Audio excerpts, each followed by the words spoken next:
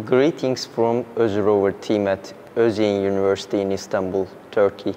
We are a dedicated group of 20 passionate students, engineers, designers, and programmers. Today, we are excited to introduce our newest rover, RS3.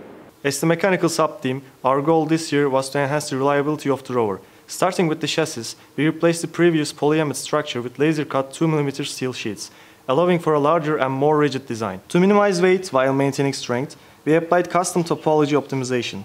New enlarged chassis enables us to attach the science system inside the chassis, which allows us to use both the manipulator and the science at the same time. The wheels were completely redesigned for better grip on Mars-like terrain. The ABS wheel rims ensure high impact resistance and durability, while the 83A short TP tires provide flexibility to adapt to obstacles and quickly return to shape without deformation. For the manipulator, we retained the carbon fiber tube links and 3D printed carbon fiber reinforced joints to maintain a lightweight yet strong structure.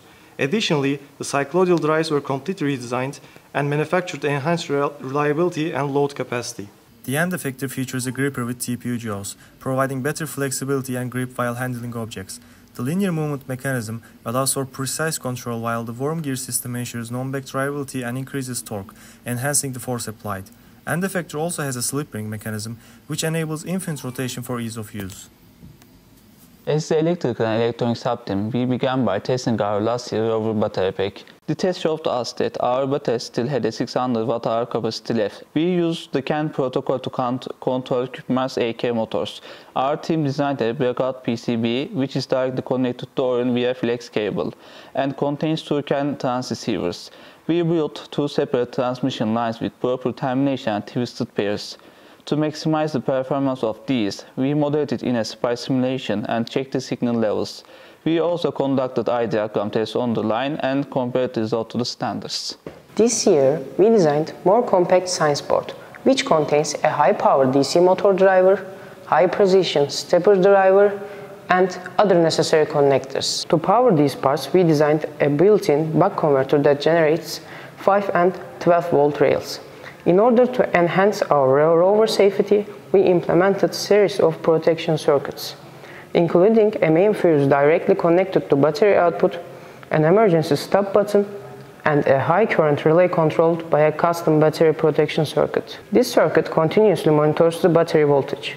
If the voltage drops below a certain threshold, the microcontroller opens the relay, disconnecting the motors from the battery. The software is designed to meet the specific requirements of mission use cases.